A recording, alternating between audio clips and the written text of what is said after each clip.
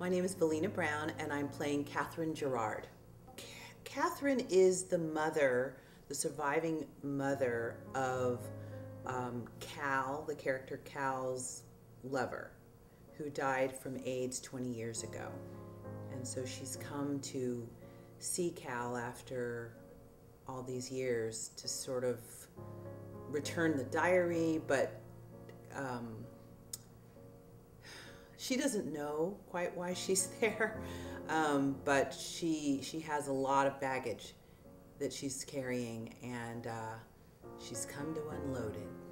It's my first McNally to get to do, and he's a wonderful writer. And I really appreciated the opportunity to be a part of the conversation that he's having in the play.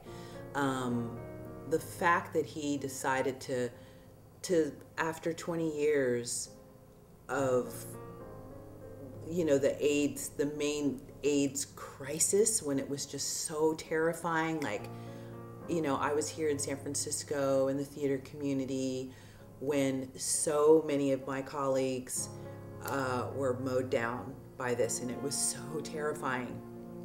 And then to, have a play that looks back when it's not over in terms of people still can be infected and still die from AIDS, but that just sort of terrifying, scythe going back and forth through the community has stopped.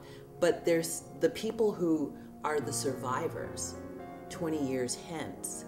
What are they still holding? What are they still carrying? What are they still thinking about what they went through? I think is just really important. I'm not aware of any other piece that's addressing that, and he has done it so beautifully. I'm thrilled to be part of it.